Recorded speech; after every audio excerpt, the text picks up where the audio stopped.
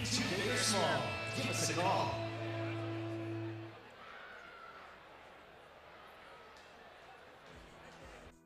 I'm looking forward to it just going wherever it goes, whatever opportunity presents itself, I'm going to take advantage of it. I think it's probably going to go down where we are striking and he takes a little bit more than he really likes and he's going to try to take me down. And I think I'm going to smash him down on the ground. I've been training hard up in Champions Creed, doing lots of rounds, training hard at Rashid Hill.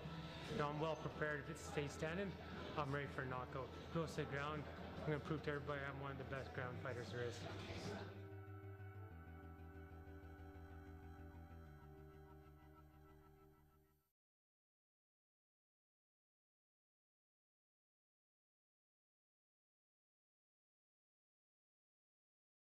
Production testing, bracketing, massization, wireline, general supply, and manufacturing, with 2 locations in Red Deer and Hardesty. Mass Pro Oil Field Supply, family owned and operated. Your oil field supply store with knowledgeable and friendly staff. If we don't stock it, we will find it. Nothing too big or small. Give us a call.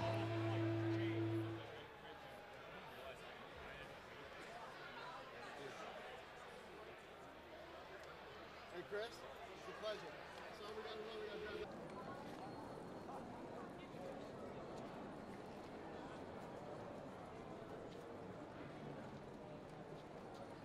Something you want to do with a guy with the nickname the Strangler.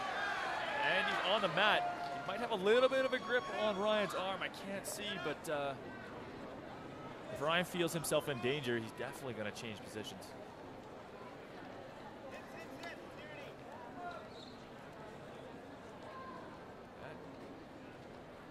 Tierney is committing. His corner is calling for hips. I think he's got that Kimura locked up, but judging by the position of Brendan's shoulders, not so much. Looking like Machan's almost free here and taking the back of Brendan Tierney. He needs to let go of that arm and address the positional issue at hand. 14 victories by way of submission, and a rear naked choke is a favorite of Ryan. And here it comes. Ryan Machan now controlling Brendan Tierney's back and pounding him out. 2 minutes and 22 seconds left in the round. I don't know how much of this Brendan Tierney can take.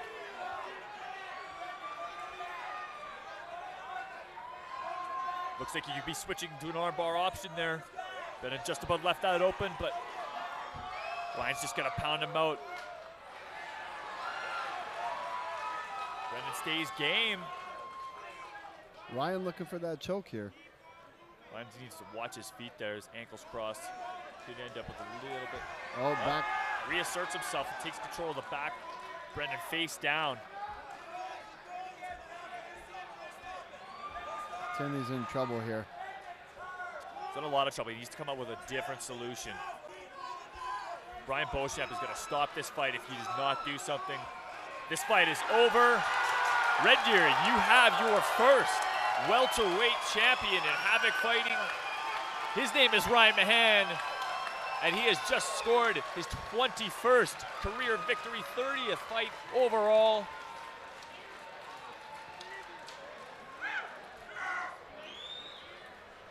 Relentless with his ground and pound. He was in a couple of tough spots there in the beginning in the clinch, eating some knees, stayed patient, and managed to find himself in a dominant position.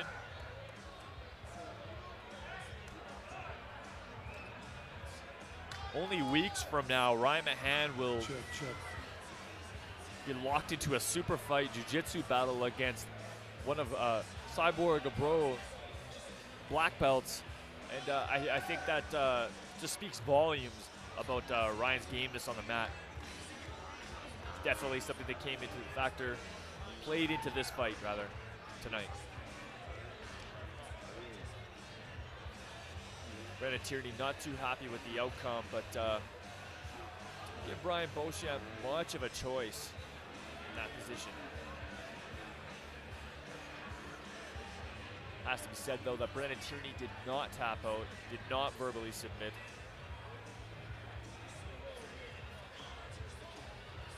The end came by way of referee stoppage at the halfway mark of the first round. Ladies and gentlemen, referee. And now to Keith Crawford and Jesse Fox for the presentation of Ladies and gentlemen, the referee championship Brian Beauchamp stands in at 3:22 of the first round. Your winner by TKO and new Havoc Welterweight champion, Ryan Machan.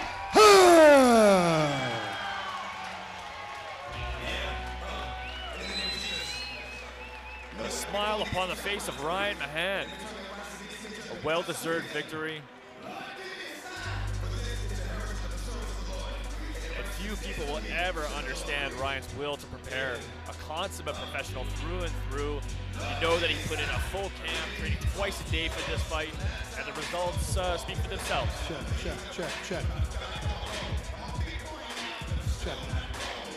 Check.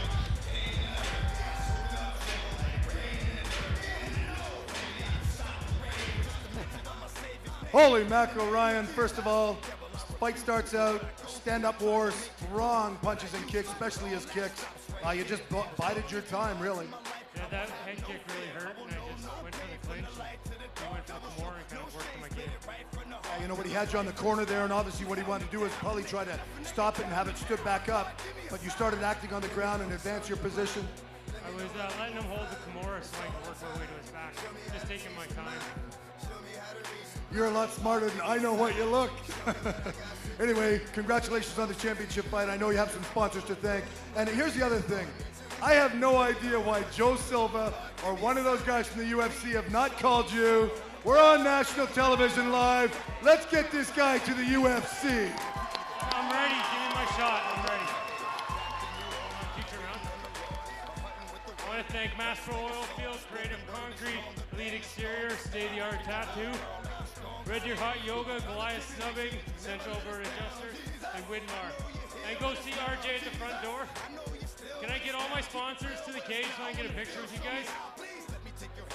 Ladies and gentlemen, he is your new champion, Ryan Machan. There you have it, folks. As we conclude the action tonight, Ryan Machan emerges as your 170-pound title holder. On behalf of Havoc Jesse Fighting and Tara and all the Championships. crew at Havoc Fighting Championships, ladies and gentlemen, thank you very much for coming tonight. Drive safely. We will see you at the after party at Tiffany's Steakhouse and Lounge. Thank you. And I've been going through the list of sponsors all night, but it has to be said one more time. A special thank you to Moss Pro Oil Field Supply, Goliath Snubbing, VNO Exteriors, Rick the Welder, Gasoline Alley, Harley Davidson, Tiffany Steakhouse and Lounge, as well as the Parkland Sled and ATV, Costcorp Investments. We thank you, each and every one of you, equally for your support and interest in the sport of mixed martial arts. And thank you for lending your